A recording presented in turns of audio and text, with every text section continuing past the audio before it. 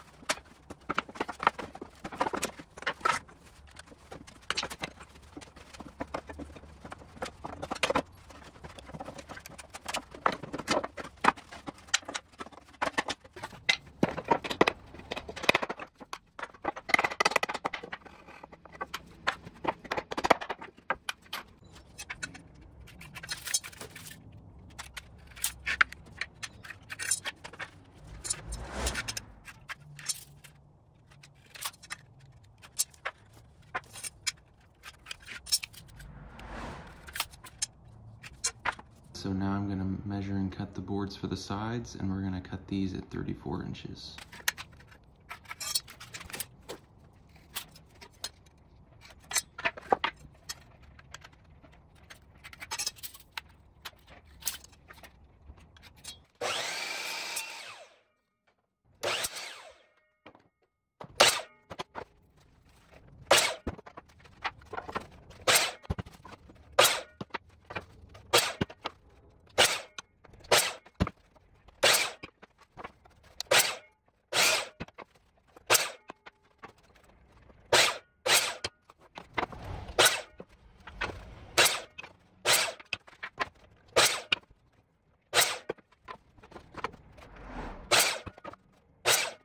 Okay, now I have 3 more boards, and what I'm going to do here is cut 15-inch sections for basically the depth of the shoe rack. I'm going to cut these strips now 15 inches, and then we're going to rip them up the middle as well.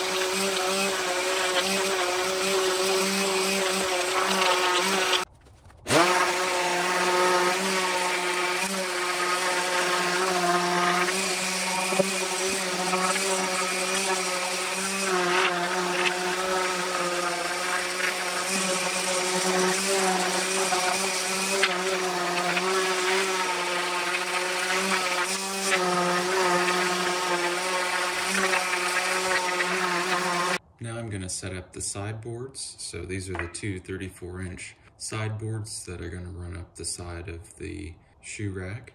And what I'm going to do is put one of these every 10.5 inches. Doing that because I want 10 inches between each of them, and the boards that are going to be the shelf are 1/2 inch thick. And I'm not going to do anything fancy, I'm just going to use some drywall screws. So we'll start down here, which will be the bottom.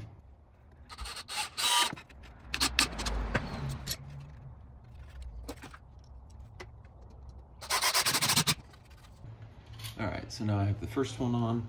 Now I have this board in place to give me the extra 1/2 inch, and then I will put this here, and remember we need 10 inches on each. So there's my 10-inch mark. And there's my 10-inch mark here. The top of this will go here rather than the bottom.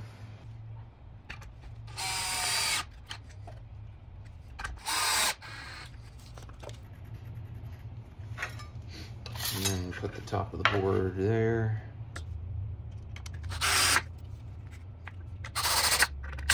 Now that we have these two sides assembled, now we can go ahead and start putting the actual shelves on. To do that, I would like to have the screws hidden, but unfortunately there's just 1/2 inch on all sides to actually screw into unless I were to go up through the bottom. So I'm just gonna go ahead and throw a screw in the top of each one going into the shelf and into this piece here. I am going to drill a pilot hole first because you don't want to crack the wood. It is only 1/2 inch, so it's very easy to crack.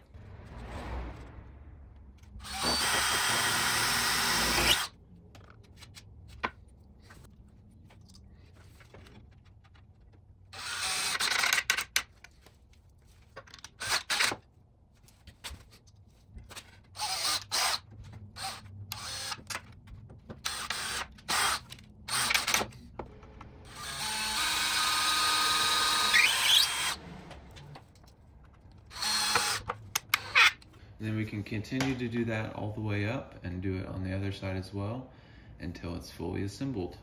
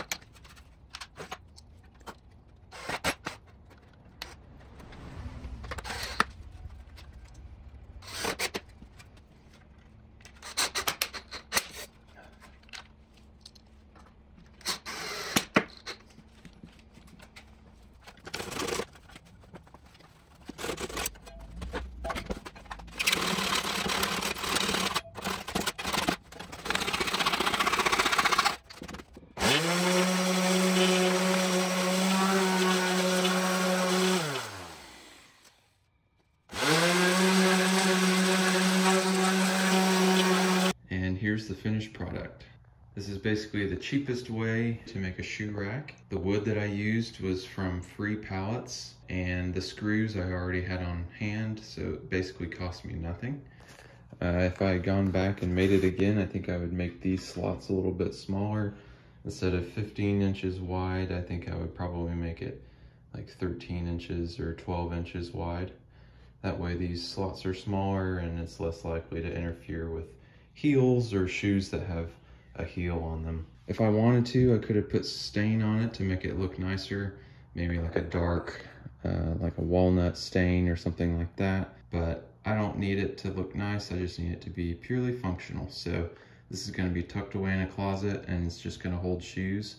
So I don't need it to look really nice. But you certainly could put stain on yours if you'd like to, and it would definitely give this a little bit more of a classier look. This is my purely functional and very inexpensive shoe rack. I hope you found this video helpful. Thanks for watching.